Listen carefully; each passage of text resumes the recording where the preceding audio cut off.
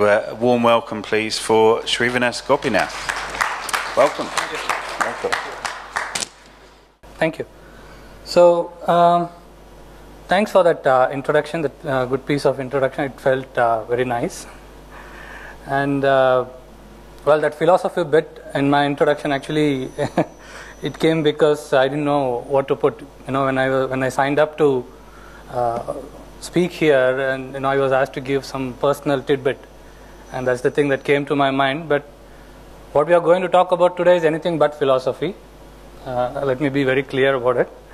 Okay, so it's a deep dive session into DataLytics, which is the big data analytics system we have developed for government of Andhra Pradesh as part of ePragati. So without further delays, let me get straight into it. So we have heard about the data analytics, the big data analytics, Hadoop, and the need to have an enterprise-wide analytics system in corporate sectors. But trying to do that in a government sector, and that too trying to do a whole of state analytics system is a different ball game altogether. So we had to first build a strong business case. And then conceptualize it, first of all, why we need an entire statewide analytics system. And then next question would be how, and then what. So those are three phases which I'm going to describe broadly today. So this is the concept. So the concept is data-driven governance. So what is data-driven governance? It's an approach that values decision backed up with data that can be verified, usually with the help of statistical and business intelligence methodologies. This is becoming more and more prominent these days, particularly with the innovation in the field of computing. So we have this distributed computing, massively parallel processing technologies, and all that. So in the older days, when we had these large processors and supercomputers which were very expensive, people tried to avoid these kind of big initiatives. But with the technology we have today, it's very viable and feasible to do this. So on top of that, we have the availability of data, external data that is, and the technology to process them. So some of the facts and figures are given here. You can see that by 2012, White House had already invested more than $200 million in big data analytics system. And then you have UK government, which was able to locate almost £7 billion additional revenue due to analytics, by leveraging analytics. So data-driven governance, in brief, is to leverage the data and the technology to process data to improve the functioning of government and enhance the services provided to the citizens. So value proposition, so some of them are listed here. These are pretty common value propositions that you will find with any data-driven governance initiative across the world. Fraud and pilferage, prevention of fraud and pilferage of funds, better engagement with citizens, effective usage of funds, and managing public perception of government. This is very interesting because you will see that these days, with the advent of social media, citizens have started engaging themselves in government, and it becomes imperative for governments to hear what citizens have to say and to work closely with them, right? So that's about the public perception of government. So the government need not wait till the general elections to understand what people think about them, right? So it's there, it's available live. So something happens today, some significant event in government today, the government will come to know about public perception the next day within 24 hours. So that's the strength of social media in governance. So that's an important angle to consider. We'll come back to it later, but these are the value propositions. Typically, data-driven governance had a traditional approach, right? If you see, governments had already started doing some kind of analytics a few years ago. And these were mostly at the department level. So, for example, the tax department or revenue department might have had a small analytics engine to find out who is paying tax and who is not paying tax, and those kind of things.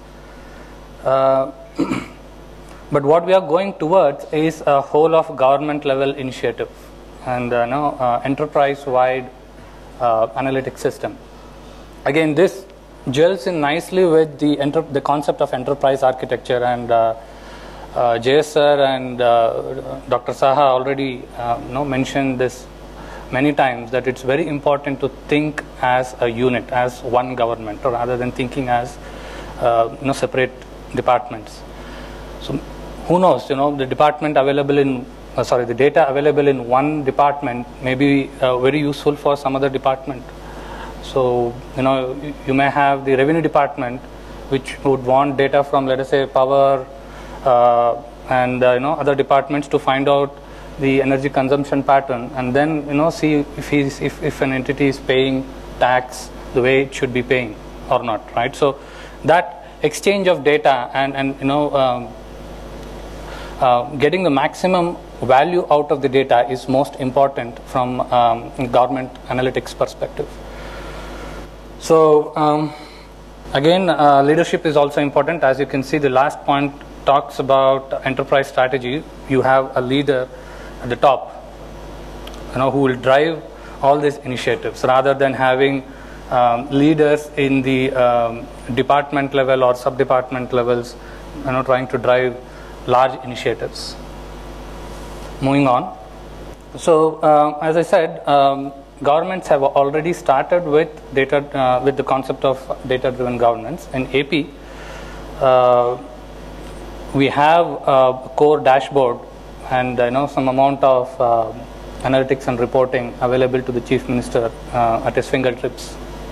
So, and also, of course, AP is one of the first states in India to recognize the importance of data and getting the value out of data to run a government.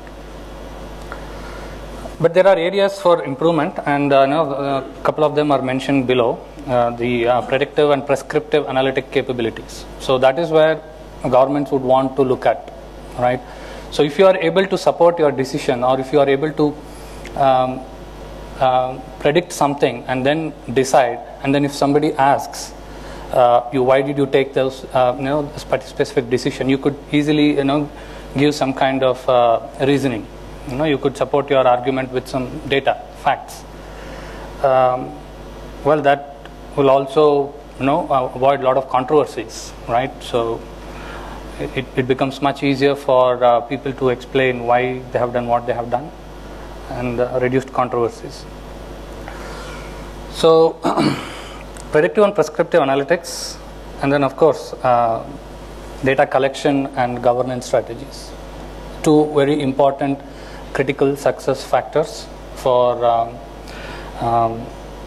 any program involving data and IT. So these are the two areas of focus which we have identified, but there are many. I'm not going to details of those aspects. So we have this animal called DataLytics, which is big data analytics, and it has a vision, and then it has a definition, and it is there because of a reason. So the vision is there, of course, to support the Sunrise AP 2022 vision. And how? By providing an integrated whole of government business intelligence and big data analytics platform. And the definition is, of course, business intelligence and data analytics system, conventional and unconventional, which is big data. Big data, of course, includes all kind of data. It's wrong to categorize big data as only unstructured data, but big data is all data. So in the context of the e-Pragati program, the DataLytics fits into the support layer. You can see there dotted circle, along with systems such as CLGS, Certificate-less Governance System, Payment Gateway, etc. DataLytics is an important supporting application. The reason is that you really do not give any direct, you do not really get any direct G2C services out of DataLytics. So it's not that citizens directly use this analytics engine. I mean, some entities might use the system, but ultimately it is meant to support the departments and the government to service G2C, to better provide G2C services. So it is therefore a supporting process. Well, it could also be seen as an application or a system that can enhance productivity. But ultimately, fundamentally, it's a support process, right? So that's why it's in that layer. Well, any program has to be supported with strong business cases or use cases. So unless you come up with some business reasoning and user scenarios, nobody would buy your idea. So this is one of the most important things that we did in the beginning when we started with this concept called data analytics. So I said, where is that we want to use analytics? You know, there were arguments both for and against having an analytics system. You know, some people said that, why do you need analytics in government? Government can run, you know, without all this big technology stuff. But yes, government can definitely run. But there is some value out of coming out of these systems that might be very, very useful for governments. So we went about building these use cases. We spoke to many departments, tried to explain them what an analytics system is, and then, you know, tried to solicit the information from them, data from them, and, you know, try to build these scenarios. Broadly, you can categorize these use cases into two. One is supplementing existing business processes or department processes, and then creating new business processes or department processes. Now, this is one use case in primary sector where we have a service identified already, pest control and prevention of diseases. Now, the question is, what value can DataLytics bring here? So we were dependent on experts to go to do the field visits, to see what's happening in the field, and then, you know, get some data from satellite and weather department, and then put them all together and come up with some analysis, and then, you know, say, okay, most likely this is what is going to happen this season. You might have a specific type of pest attack because the conditions are favorable. And these are mostly expert opinions based on their own experiences and etc. But what can DataLytics bring now? So we have the capability to analyze data from multiple sources, right? So it could be something happening in the neighboring state, for example, Karnataka or Tamil Nadu or Telangana. You know, something might have happened there which might be very useful for us to know, right? And then you may have a lot of articles on the web which talks about specific kind of disease or pest attack. And then for you to gather this information, these bits of pieces of information from various sources and then put them all together and understand, it's manually impossible. So now you have a system which can do that for you and can actually give you some kind of a prediction on what might happen, right? And then it can be presented in a way that is easily understandable by people across departments at all levels. So you have the field level officers, you have the the department HODs. So each one needs information, specific piece of information in a specific format. So you have that capability to deliver now. So that's the value addition here. So you have using internal as well as external data and advanced analytics to predict disease and pest attacks well in advance and help farmers and departments take remedial actions, right? So this is one case. Opportunities for creating new services. Again, this is another scenario, typical scenario, gaining insights into relationship between student enrollment, attendance, and dropout rates, and condition of schools, availability of basic facilities, toilets, and etc.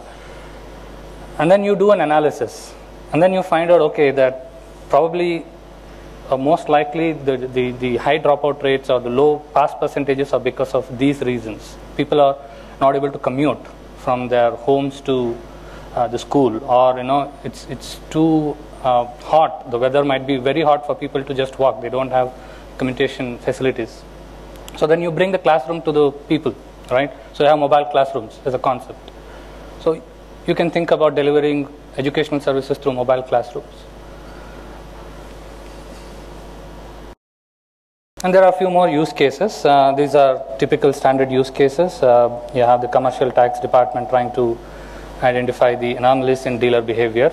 The Department of Energy trying to do some load analysis, PR department doing sentiment analysis and all that. These are typical, and you can find them in any literature relating to analytics and government. Of course, some of these also come from our interaction with the department. So it's more customized to AP. Okay, so now you have the concept of data-driven governance. So people have bought the idea.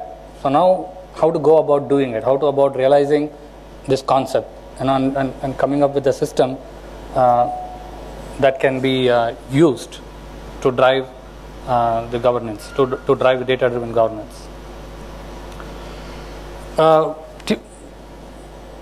The normal way of coming up with ideas is brainstorming. You sit in a conference room or in an enclosed place, and then with a whiteboard and pen, you go and you scribble something on the board, and then you pick brains of people around you and also from outside, etc. So that's typical brainstorming strategy. But to give it some kind of a structure, we have something called as TOWS, Tow's analysis, which is basically SWOT plus strategic alternatives.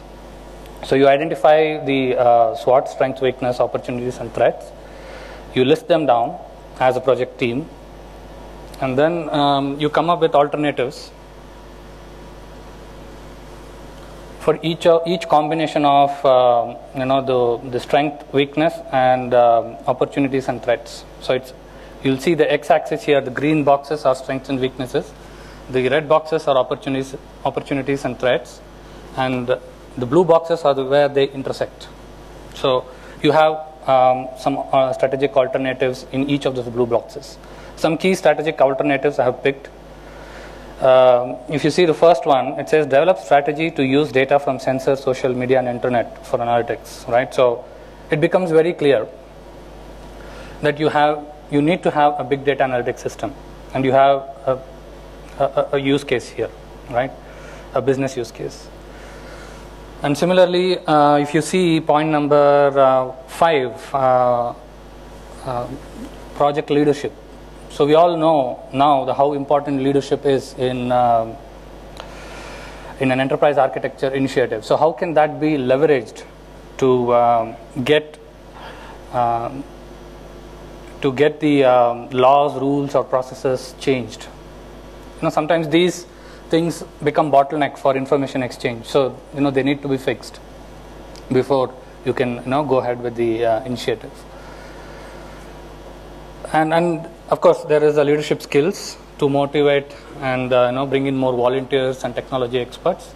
And all these things have happened when I've seen it happening. We have seen it happening in our team. So now we have strategic alternatives. So we know the data-driven governance is important, and then we know what alternatives we have. Right now, we have to crystallize them into a package and bring a system, an application system out of it. So that is the process of building architecture. We have the enterprise architecture considerations, the principles, the processes, the standards, etc. And then we have the need to produce value quickly and incrementally. right? So that's also an important consideration, like Dr. Saha mentioned.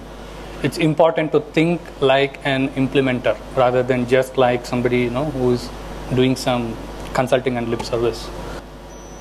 And then, of course, the governance is a key aspect. It's one of the critical success factors, and we have the governance body to see through the implementation of data analytics system and ensure that it meets its desired objectives.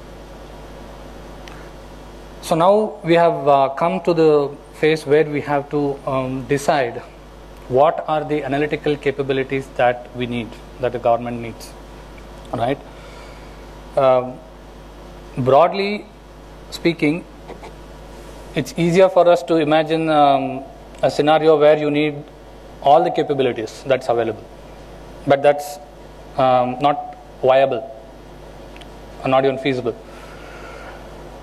So we have to carefully plan and then prioritize and then select the top ones and implement them. Although your architecture should be flexible enough to undergo gradual improvements over a period of time, but the way you implement should be based on priority and the need of the hour. And there are important considerations around creating an analytical system, the data collection and enrichment strategy, right? That's the point number 4. You can see it's a very important aspect, and the way we do it, the way we plan the analytical capability. So we have the user cases, or stories, which is given to us by the departments, and then we know what analytical requirements the departments need. We now go and identify the data points or the data sets that we require in order to fulfill the analytical requirement, and then we go in search of the data sources. So once we build this matrix, it becomes easier for us to come up with a data collection strategy. So that's why it's bolded there, you can see. And capability development planning is also an important aspect. That is, it's fine to develop a system and give it to the government, but the government should be able to manage the system and take it forward, right? So the government should have some capability on its own to maintain and upgrade the system. So all these aspects like training, skill sets, hiring, etc. comes into the picture there. Data governance is an important aspect too. As I mentioned earlier, it's a critical success factor. And I have a slide there to discuss about the governance, aspects of governance later on. Yeah, here it is. So data governance. So define, approve, communicate data strategies, policies, standards, architecture, procedures, and metrics. Enforce policies, standards, and procedures, and make sure that all the applications, including data analytics system, adheres to those. And of course, the oversight, that overseeing the delivery of data analytics projects, that's also an important function of the government. Reducing bottleneck issues, identifying the department processes, rules or laws that hinder data exchange, all these become part of the governance team.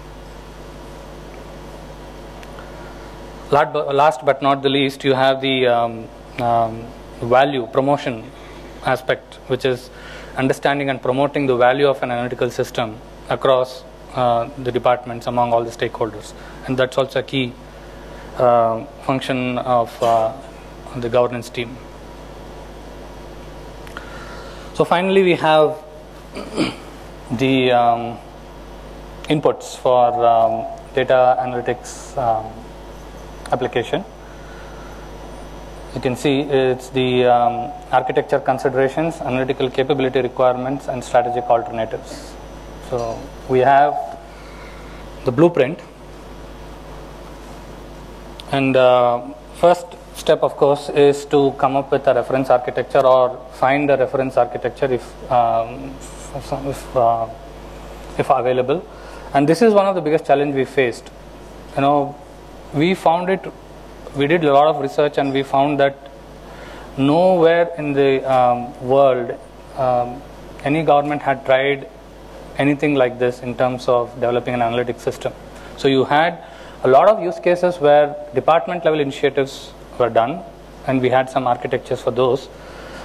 But whole of government level big data analytic system is something which not many people, in fact, at the government level, nobody had even tried. So this is one of the first, I can safely say, and in fact, I have got the confirmation also from some of my colleagues elsewhere, that this is one of the first of its kind being developed in the world. You know, if you find something like this, it's still under development, or you know, the scope is not as large, but this is one of the first. So we had to put in a lot of effort in coming up with a reference architecture, and finally we did, and this is what it looks like. You will see that it contains all aspects of an analytic system. Excuse me. So you have the sources, which is structured and unstructured, the bottom, and then you have the delivery, which is multiple deliveries, alerts, portals, collaboration, mobile, office apps, etc.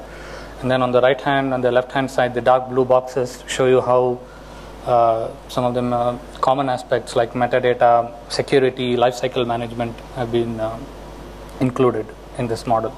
We came up with a more detailed architecture pattern, which is this. This is very specific to Government of Andhra Pradesh data analytics system, and you will see, I mean, it's not legible, pardon me for that, but this is our logical architecture.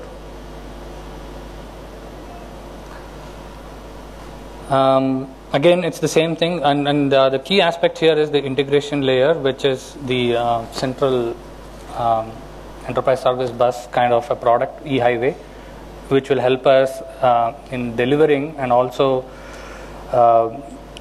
extracting data from some of the sources.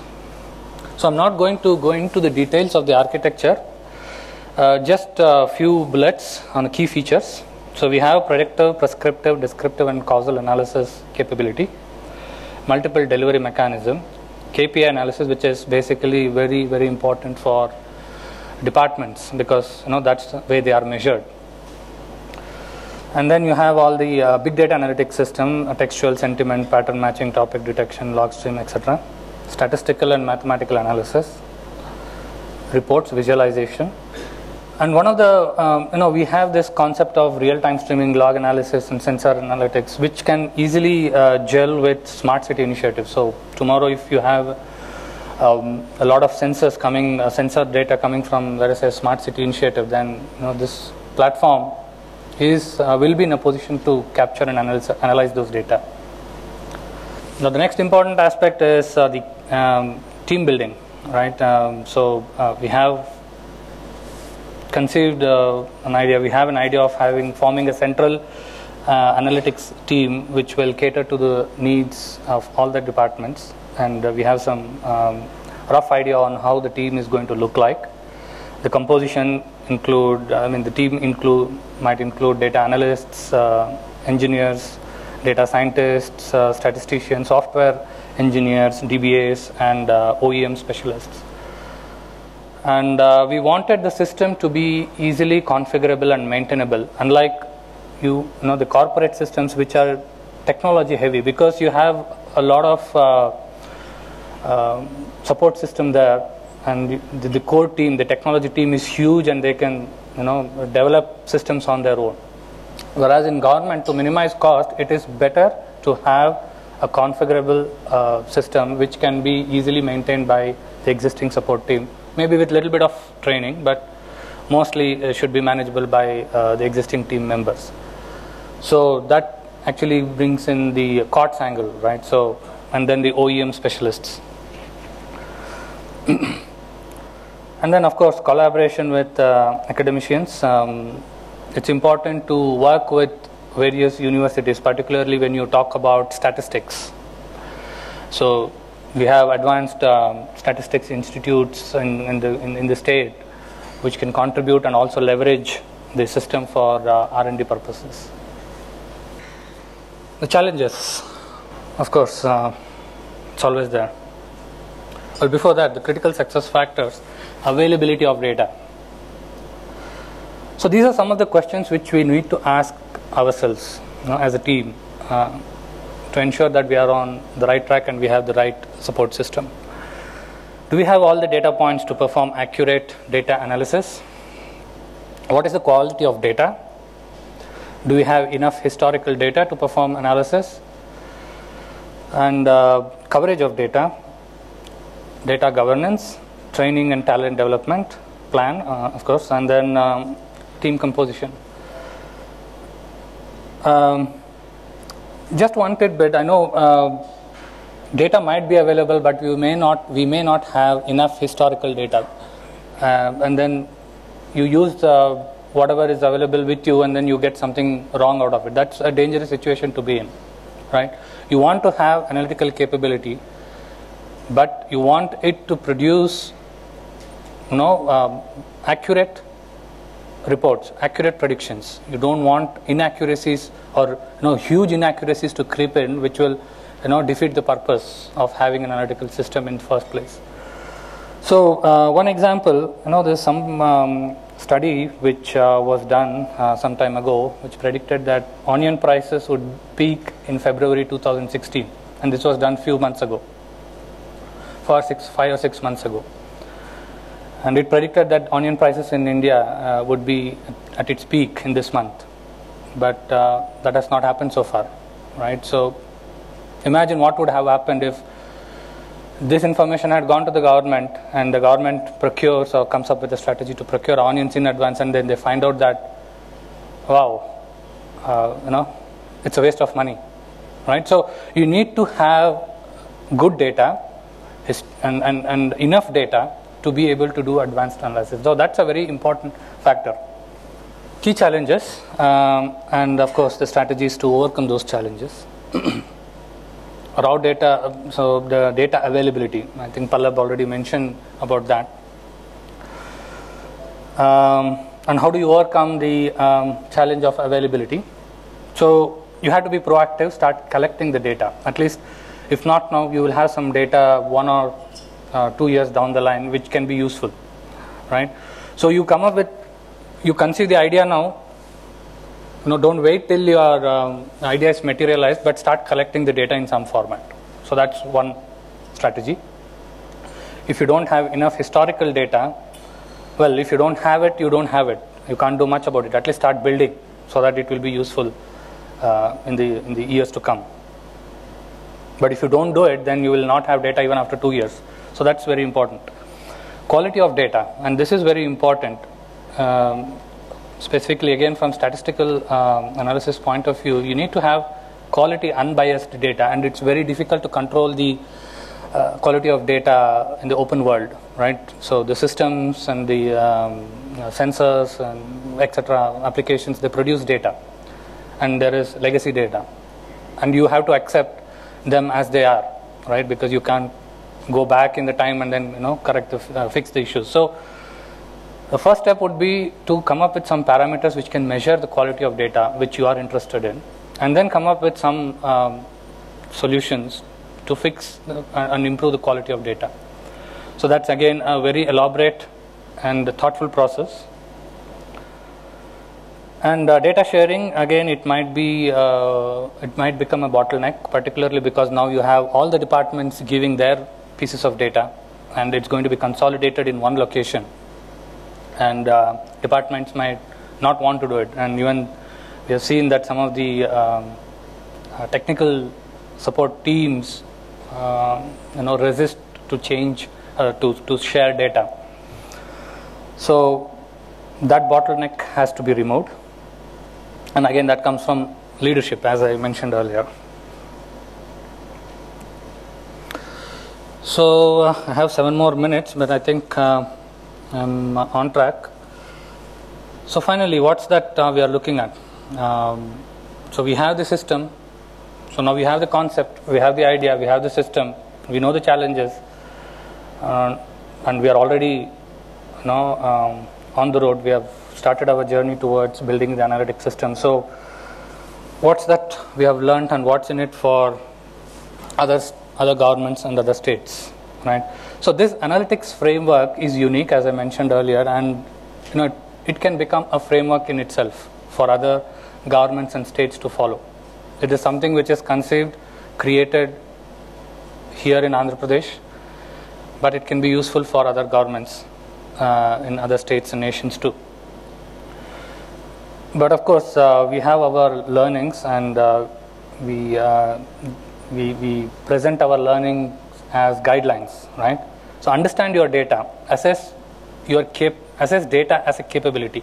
Now, data as a capability is an important concept. We are bringing in this concept here because data itself has a lot of value in it, and if you have good amount of data, quality data, it itself becomes a capability which of course you can tap into. Governance framework is important. Prioritization of analytical capabilities is important. Don't go after all the fancy analytics that's available in the market. Just have it in mind. Build an architecture that can support all those fancy stuff, but you prioritize based on the cost and the time, etc., and what exactly you need, where you have your data capability, etc., right? And then the strategies for acquisition, creation, profiling, cleansing, and enrichment of data. That's also an important thing. And bottlenecks for data exchange. Identify and eliminate them. And finally, and I think it's one of the most important considerations, although it generally gets left out at the enterprise architecture level, the implementation strategy, which is whether to go on cloud or on-premise or hybrid, etc. And again, you have to decide a good implementation strategy, one that will work for you. Don't go by what corporates do or other people do. Based on the data you have, the size, the volume, etc., you come up with a proper implementation strategy. So these are the guidelines, and that's it.